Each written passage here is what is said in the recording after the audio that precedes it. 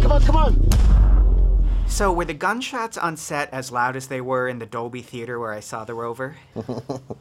Yeah. Yeah. Sometimes they were, weren't they? I mean, it's hard to tell because as soon as you're doing those kinds of things, everyone in the crew gets handed these kind of giant earmuffs, so I can never really tell exactly how loud they are. It's important that it be loud. My little gun was a bit of a sissy one, to be honest. Really? It sounded like a cap gun when you're shooting it. Depends if you've got a quarter load or a half load or a full load in there, really, doesn't it? Yeah. Is this man your friend?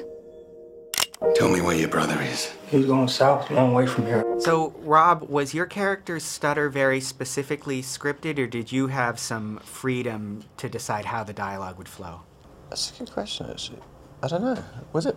I mean, not really. I think there were quite specific bits of repetition and stuff in the script, and I think just trying to figure out a way to say that which doesn't make you sound like you're completely crazy. I guess it's, you know, he can't really he can't process his thoughts very quickly, and so it kind of, you know, he has to keep beginning a sentence again. It's not really a stutter. He's just can't remember how to speak properly. I'm still in control here. We've heard that you might be in the running to play Indiana Jones. If that happens, would that be even more daunting than Edward Cullen?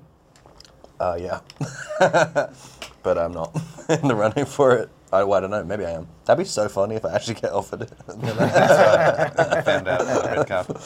Well, I think you very clearly did make a unique landscape for The Rover, but when you're shooting a post-apocalyptic world in the Australian outback, can you help but think about or pay homage to Mad Max? When you know,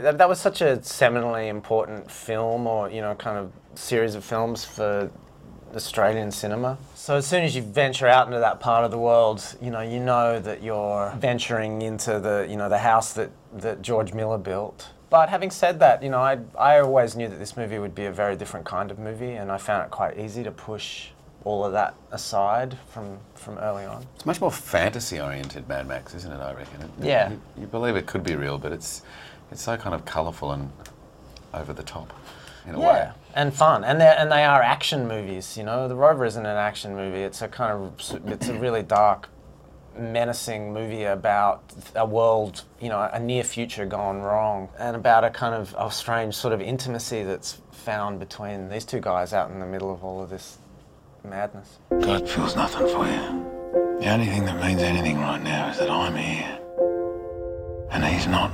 And lastly, Guy, do you think your character was a violent man before the collapse happened? I don't think so. I mean, I think that, you know, I think he was a strong man, but not somebody who, you know, needed to be violent. I feel like it's something that, you know, just built slowly in him, and obviously he committed a horrific murder, you know, 10 years ago, and I think that, you know, just sent him on a, you know, a particular kind of spiral.